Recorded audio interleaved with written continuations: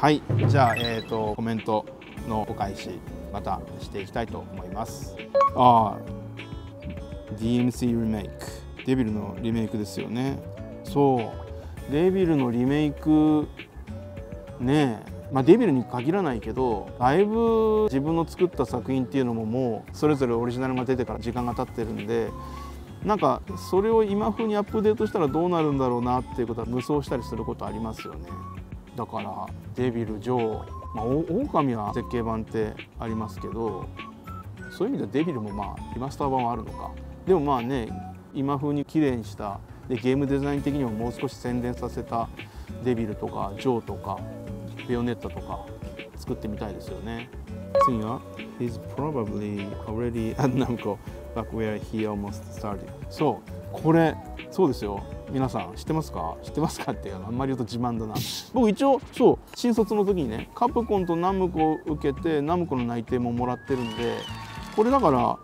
あの内定まだ有効じゃないのかな。1994年に僕内定もらったんですけど大丈夫ですかってちょっとバンナム言ってみようか。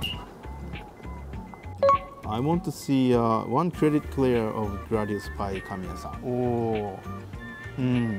お、グラディウスくらいはワンコインくらいできますよ。これ全然自慢じゃないです。どっかゲーセン行って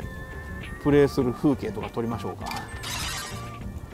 僕ね、ゲームについて偉そうに語ってますけど、みんなが思ってるほどそんなにたくさんのゲームに精通してないですし、そんなにうまくもないですよ。僕ね、ワンコインクリアできるゲームって数えるほどしかなくて、グラディウスできるでしょ、あとアルカノイド、あとスペースハリアー。スペースハリアーはねノーミスクリアできますね。アフターバーナー、ガルディアは4面までしかないからね。あとモンスターランドがあるわ。モンスターランドができますよ。だからそんなに多くないんですよ僕。でもね、グラディウスやるのは楽しいかもしれないですね。 Thank you for Soul Cresta。 そうね、ソウルクレスターもなんていうか、自分のやりたいことがこの体の中でずっと煮込まれ続けて煮詰まった特能なやつのエキスで、ディレクターではないんですけど総監督っていう形で全体監修して作ったゲームなんですけど、まずは縦集なので、ね、ジャンルとしてはそれこそ例えば横スクロールアクションとか横集とかもいいでしょうし、いつか作りたいですよね、そんなんもね。You have seen Shin Kamen Rider yet？ 新仮面ライダーどう思ったか。新仮面ライダーね、まあだったかな、俺的には。シン・ゴジラがね良かった。シン・ゴジラ、シン・ウルトラマン、新仮面ライダーって感じ。なんだろう、すごく個性的な、作品を作る自分の世界観を持った監督だとは思いますね、庵野秀明っていう人は。だからそういう彼にしか作れない映画として仕上がってたので見応えはあると思いますよ。なので、見た方がいいと思いますね。あとはだからもう単に個人的な好みとしてね、やっぱりシン・ゴジラのインパクトが強かったんで、シン・ゴジラ面白かったっていうのがあって、シン・ウルトラマンは良かったかな。新仮面ライダーはっていう感じでしたかね。すいません、生意気なこと言って。次が If you have a pet videos are great。 ペットを飼ってたらっていうね。ペットはいいですよね。なんですけど、ちょっとね締めっぽい話になっちゃうんですけど、ペット飼ったら絶対別れが来るじゃないですか。別れの時がちょっとね、僕も別れに耐えられないと思うんですよね。子供の頃柴犬飼ってたんですよ。で、僕が高校生の時に死んじゃったんですけど、初めてペット飼うのも初めてでしたし、で失うのも初めてで、いまだにねその時の辛さっていうのがトラウマのように心に突き刺さってるんで、だからどうしてもねこの年になってもペット飼うっていう勇気が湧かないんですよね。だからもう毎日 YouTube で犬猫動画見て、癒されてるというか、本当は飼いたいんですけど、ただやっぱりね失うのは耐えられないかな。でも特に犬ってやっぱり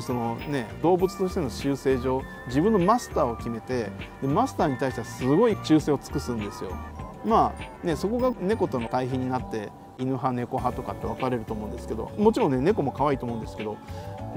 犬の場合って YouTube での犬を見たり、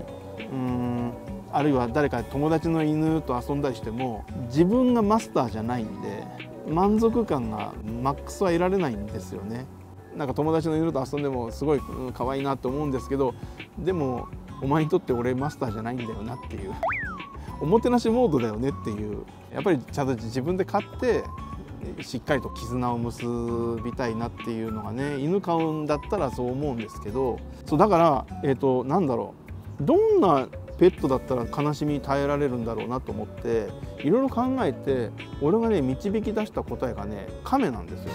カメって、俺の友達もねカメ飼ってて遊んだことあるんだけど、めちゃくちゃ可愛い、ちゃんと懐くし呼ぶと来るのよ。なんか葉っぱとかあげるとむしゃむしゃ食べるのもすごい可愛くて見てて癒されるし、でなんかちゃんと飼育すれば30年40年とか生きるらしい。ってことはですよ、今俺が飼い始めたら多分ね同じ時期にねいけると思うんですよ、2人で。だ俺が先に死んじゃった場合はこのカメどうするかって託す人をちゃんと決めとかなきゃいけないと思うんですけど、多分30年生きて、もう俺だからその時82とかでしょ。俺が82歳の時に俺のカメが死んじゃったとしてももちろん悲しいんだけど、なんかね俺ももうすぐ行くしっていう境地になってると思うんだよね。すぐ行くからちょっと先に行っててくらいな気持ちになれるかなっていう。だからカメいいんじゃないかなって真剣に飼おうと思ってなんかいろいろねどういうものが必要かとか調べたもんね。まあね、でもねペットを飼うっていうのはね責任を伴いますから、ちゃんと一生面倒見るつもりでね飼わないとダメですよね。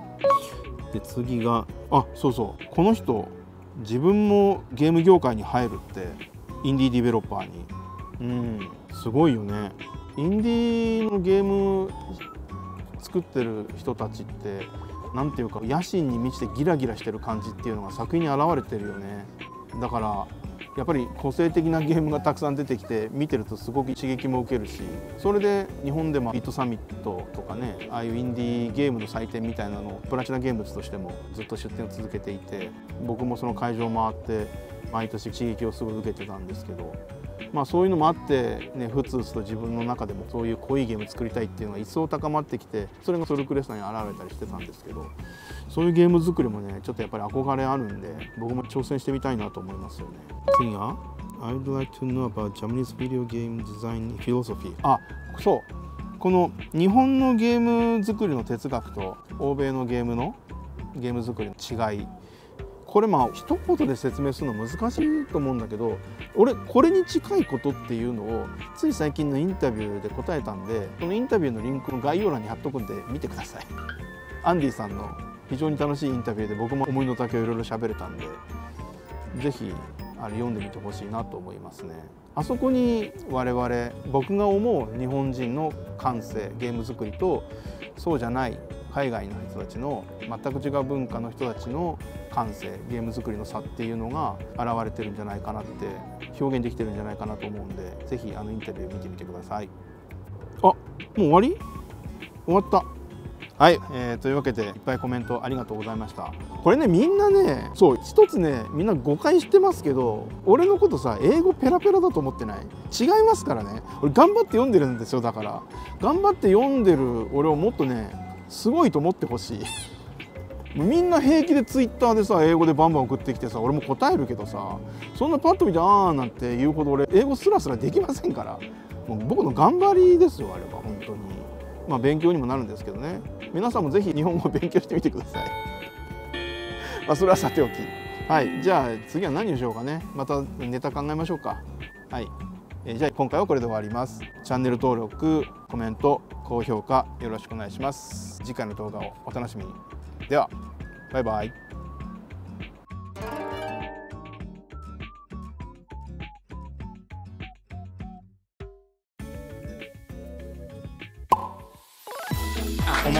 お招きいただきありがとうございます。